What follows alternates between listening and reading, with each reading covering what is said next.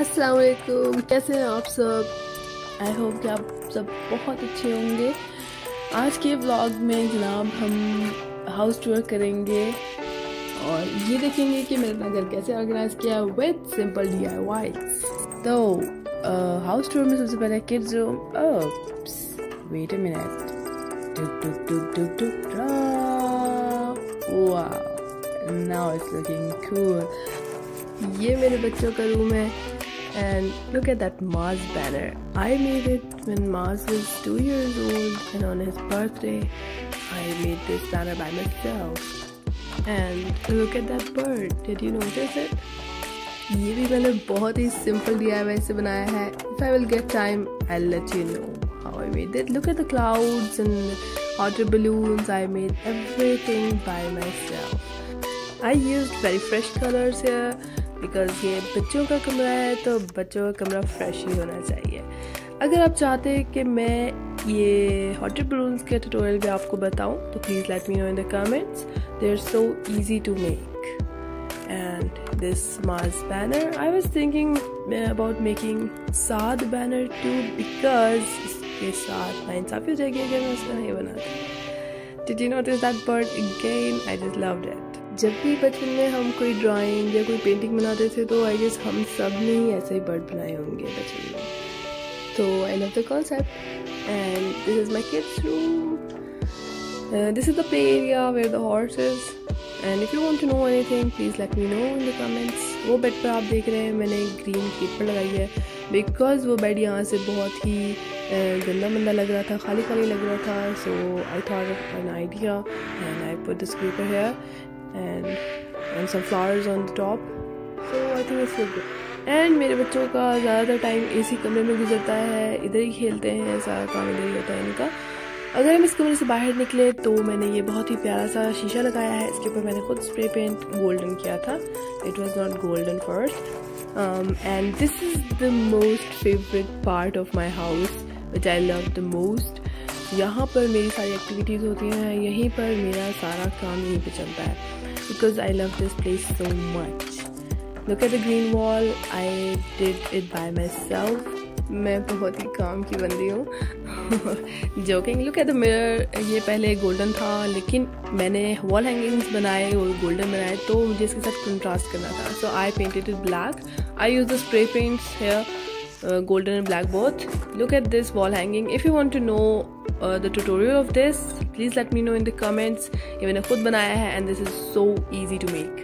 So please let me know in the comments. I'll teach you. And इसके बाद green wall के बाद बारी आती है हमारे drawing room की। And yes, all of the settings are done by me. And look at this wall. This is my favorite wall in the drawing room. I did all of them with my own bare hands. And I just love the concept here. मतलब concept ऐसे नहीं कि मैं बहुत पहले से सोच के रखती हूँ, ऑन द स्पॉट होता रहता है, वो होता रहता है। And this is my favourite one. I mean favourite सारी हैं लेकिन आपको कोई एक इसमें अच्छी लगती है ना, so this is the one जो मुझे बहुत अच्छी लगती है। And I put leaves and flowers. मतलब ऐसा होता है ना कि आप कोई काम कर रहे हैं, आप वो करते जाते हैं और वो आपको अच्छा लगता जाता है और आप करते जाते हैं, तो इस वॉल के साथ ये सब है। And these flowers are not stickers, they are in real but artificial. They are artificial, they are not real. I mean you know what I mean. So उसके बाद जनाब look at that painting on left corner. I made it too.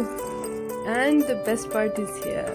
Yes, ये मैंने मतलब सबसे बड़ी painting जो मैंने बनाई है आज तक वो यही है। Look at the mountains, the clouds, the trees, the rocks, everything. I just love everything about this painting. ये अब तक की सबसे बड़ी पेंटिंग है जो मैंने की है, लेकिन मैं इसको यहाँ से हटा के गेस्ट रूम में लगाऊंगी। और यहाँ पर जो है मैंने खाना काबा की फ्रंट वॉल जो है वो पेंट किया है, उसको यहाँ लगाऊंगी। And yes, this is my whole drawing room. और जनाब ये मेरी सासू माँ ने मुझे गिफ्ट किया था।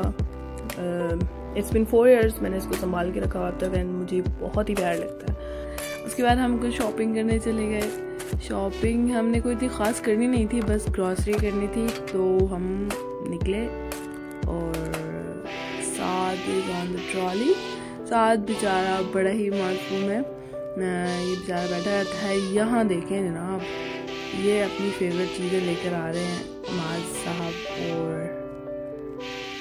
अभी आप लोगों ने माज का ग्रॉसरी करने का स्टाइल नहीं देखा। Look at him. यहाँ कॉल कर रहा था, I don't know but he was saying I am calling. Look at the style of doing the grocery, this is माज style. It's so funny. He's so funny. Here he wants the ice. He's saying I want to eat ice.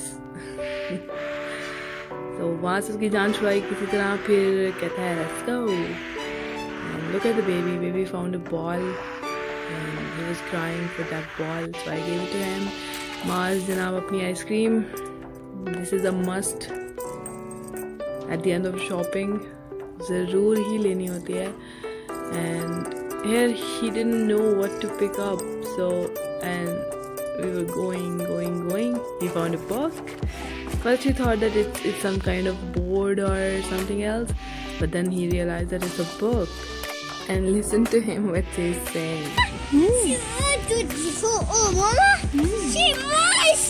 Oh, is this you? So according to him, this superhero was Mars, and 1, 2, 3, 4 Mars, a lot of Mars and dog, and he was having fun. And baby, as usual, drinking, eating. Mars is helping his dad. He's being a good boy. और यहाँ हमारी grocery ख़त्म हो गई, हमारा दिन भी almost and हो गया, घर जाके सो जाएंगे। अल्लाह ताला आप लोगों को खुश रखे। अगर आप नए हैं तो प्लीज़ सब्सक्राइब करें, लाइक का बटन दबाना मत भूलिएगा और एक प्यारा सा कमेंट भी कर दें। See you soon with a new vlog. अल्लाह हाफ़िज़।